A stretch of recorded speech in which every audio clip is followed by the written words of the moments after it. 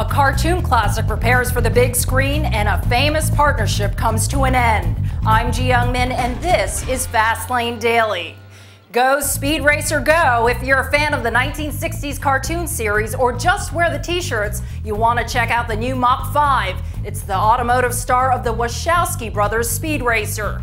You may know the Wachowskis from a little movie called The Matrix. The big screen version of the TV classic stars Christina Ricci and actor Matthew Fox from Lost. But there's still no word on which one will be playing Chim Chim. Speed Racer the movie premieres next week in Germany. Planning a trip to one of those swank driving schools? You might want to get your deposit back. If it's driving lessons you want, you can get them from your laptop. Ford Motor Company offers videos of its safe driving classes for free.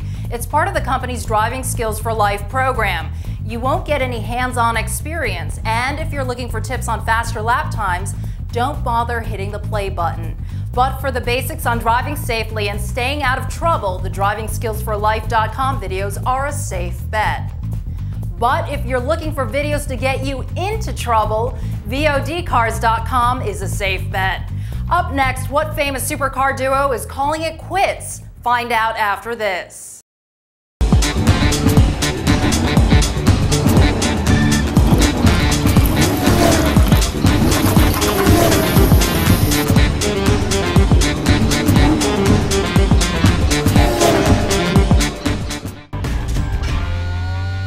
Got a story for Fastlane Daily? Give us a call at 213-291-1883 or tips at FastLaneDaily.com. And don't forget to subscribe to Fastlane Daily on your favorite internet video provider.